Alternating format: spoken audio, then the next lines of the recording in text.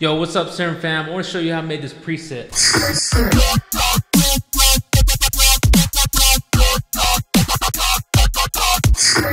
EQ really made this yoinky, yoik, yoik sound. Whoa, let me get that out.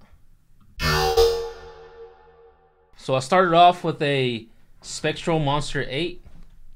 This table is really, it was very like growly, had it 185. And this is a basic table that we all have, so, and I had it down 2 octaves down and 3 semitones up and the fine-tuned 100 down, just to throw it off when you're playing with the other wavetable. So just like that, I had the unison going up 8 to give it some stereo, some depth. And we're gonna modulate the volume knob right quick. We're gonna make a shape like this, like a little hump. We're gonna trigger it, turn on the triplets, half triplet step, throw on the flange filter, negative flange, turn A, B in the keyboard, and we're gonna set it to like 450 and negative 16. The resonance, we're gonna modulate that as well. It's gonna go 27% and negative 19. Turn up the drive a little bit, turn up the filter variation, and it's gonna give the like little resonant metallic sound in the back. And we're just gonna modulate the rate right quick. So we're gonna go in the matrix, LFO2, source, modulating FO1, the rate. Going one way, turn it up to like 26. And we're gonna make a shape like this. Trigger it, 2 bars. Just gonna make something like this. So we're gonna try to make a bup bup bup bup bup bup bup bup bup bup bup bup bup bup. We're gonna have that shape right there for the F2 rate, modulating FO1.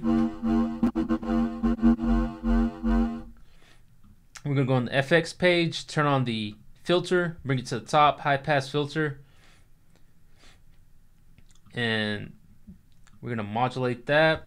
It's gonna be at 72 hertz, 45 going one way. The resonance, we're gonna modulate that, 35. Turn up the drive a little bit, turn the frequency. We're gonna modulate this going both ways. So yeah, around 66, negative 34. I notice when you do the frequency, you know, going backwards both ways, it gives it more of a yoinky effect, you want to call it. And I had the hyper dimension on, just like that. Had a phaser, turn the phaser all the way off, the rate. Turn up the feed. Turn on the feed, turn up the phase, and this actually eliminates some of the annoying frequencies in the mid-range. So that's why I chose that.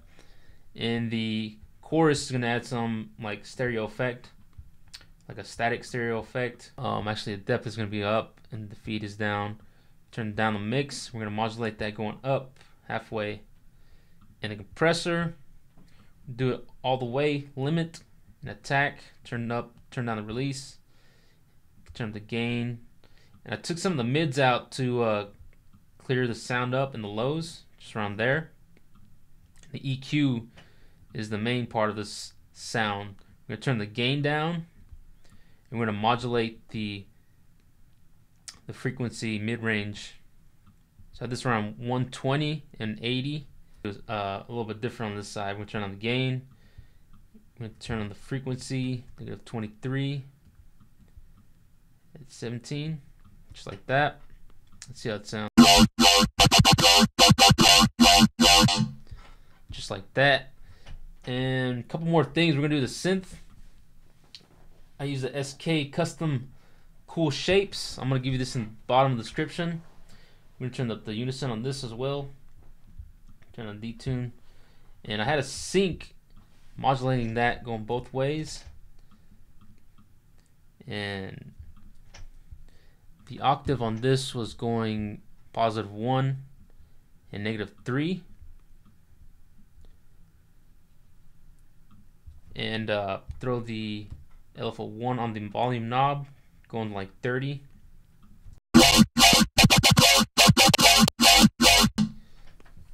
And we're gonna do the 2 more things. The bright noise, bright white. I'm going to modulate the level.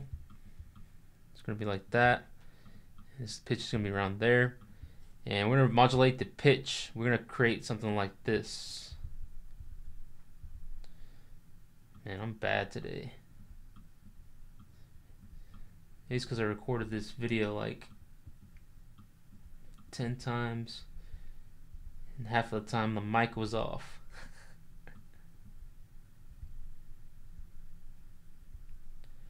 Something like this, and we're gonna throw